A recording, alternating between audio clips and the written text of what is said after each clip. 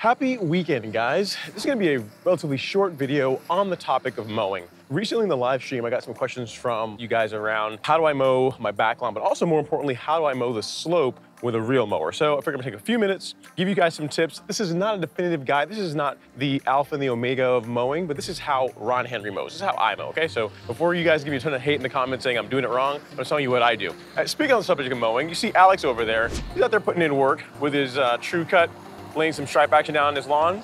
But guys, so today I mowed my lawn. I got up nice and early and mowed. And the thing you'll notice is the stripes are going away from the house. So if we look at the way the stripes are right now, looking quite gorgeous in my opinion. What you're seeing is the results of mowing to and from the house. Now, the important thing is once you start mowing lower, right? So you're getting your heights of cut down really low and you're using a real mower. It's important to vary your mowing pattern. So today I've mowed this way.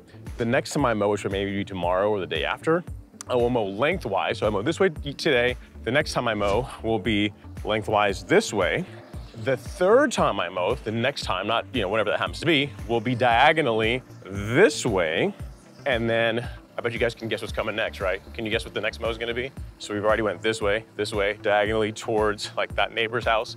The fourth mow is gonna be diagonally this way. So we end up with 4 different ways minimum to mow the lawn. That's important because if you mow the lawn the same way every single time, you can start to develop issues with ruts, with burn-in, and overall the quality of the cut begins to suffer because you're literally laying the grass down the same way every single time. So it's important to mix that up. When it comes to mowing the back lawn, the big thing the way I do it is I will just make a trim pass all around the lawn, right? Also along here, along like the pavers that you're seeing right in here. And then along the patio, I'll make a trim pass. And then I will mow the direction I'm gonna mow for that particular day. And then when I'm done, I'll do a cleanup pass. Because what happens is, like, give you a good example, right? When I'm mowing away from the house and to it, what happens is when I turn the mower around right here, in this section right here by the patio, like right in here, like what tends to happen is the mower, like the grass here gets a little, I don't know, like a little scraggly, a little scuffed up here a little bit, right? So even though I do a trim pass at the beginning of my mow, I also finish up with another trim pass. So I'll do one beginning because I'm just anal like that. And then when I'm done, I'll do another one. And here's the thing you can notice. Even though I mowed this way, take a look at the patio. You can see that there's a pass along the length of the patio. So I do that just to kind of clean up the look of the mow and get a better result.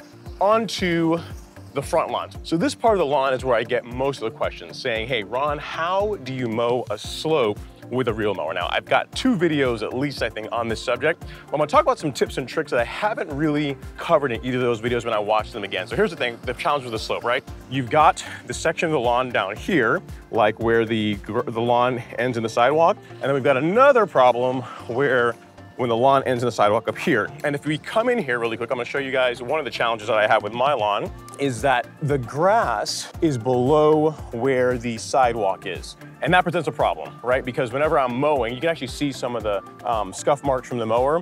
What that causes is that I can only get so close to that sidewalk. And when I'm making my passes, my ability to go from the grass onto the sidewalk smoothly is somewhat compromised, right?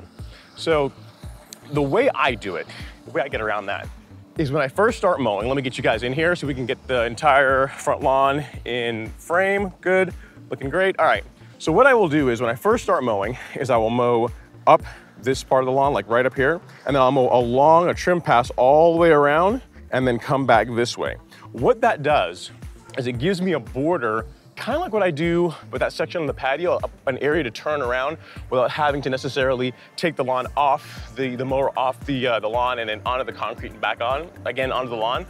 So it's a little trick you can do. So literally you'll make a trim pass all the way around and then you'll mow diagonally. Again, the best way to mow a slope like this, in my opinion, with a real mower is to go diagonally. The reason being that if you try and mow lengthwise this way, what you're gonna run into is because the way the mower is gonna be sitting on the lower part of the lawn, you're gonna cut a lower cut on this half of the mower, and then the part that's higher up is not gonna cut as well. So the best compromise, again, in my opinion, is to mow diagonally. You can kind of see that in my lawn, how the stripes are coming through here in the last one I mowed here this morning, all the passes are like this. But that's the best way to, again, Ron Henry's opinion, of how to balance out the weight of the mower on the turf so you get the most even cut possible. That's my tip. Now, if you want to mix things up, again, remember that whole grain issue I was telling you about? That, yeah, you don't want to mow the lawn the same way every time? Well, something I will do occasionally is I will mow the lawn lengthwise. I'll come out here and I'll mow it like this, like lengthwise along that way. But then for my cleanup pass, again, instead of just doing another trim pass around, I'll just mow the lawn again. In other words, I'll make 2 passes, finishing up doing it diagonally. Because no matter what I've tried, when I mow lengthwise, because of how steep this grade is, I'm not sure if you guys can see that, it just doesn't come out very well. For the swale area, there's not a whole lot to have to really mention about this, other than with the Greensmaster, this section here where the swale ends and it kind of flattens out, like right there, you can only get so close to that. So you just have to kind of figure out, like for your section of the lawn where you're dealing with like a slope and then it drops off, that section right in here, this little midsection, can be a bit challenging to mow. So I just get the true cut out for that, and it does a pretty good job. So as you mow more and you get more into your mowing, you're doing it more regularly, you begin to figure out what works well for your lawn, the particular challenging areas that you have to deal with. But the important thing, hopefully you guys get out of this video, is the importance of mowing. Literally, I've been doing an experiment where I've been mowing my lawn, the back lawn anyway, every single day for 20 days at this point, and it looks, I think, pretty good from that, right? But the big thing is if you can commit, regardless of what kind of mower you have, whether you have a real mower or a rotary mower, whether you're mowing fescue or horses and grass or Bermuda, which is the grass to end all grasses in my opinion, you want to get up there twice a week. At least twice a week is what it's going to take to get a good looking lawn. If you can mow more than that, it's going to look even better. But twice a week is the bare minimum. Now, if you enjoyed this little quick discussion on mowing the slope, I'm gonna have a video that you guys can check out right here that's gonna take you to how I use my Greensmaster, which is a type of real mower, on the slope. And then in the card up here, I'll have a link to a video on using a true cut real mower to mow a slope. So I got you fully covered on the slope mowing videos. Hopefully you guys found this useful. I will see you in the next video. Have an amazing weekend. Get out there and mow.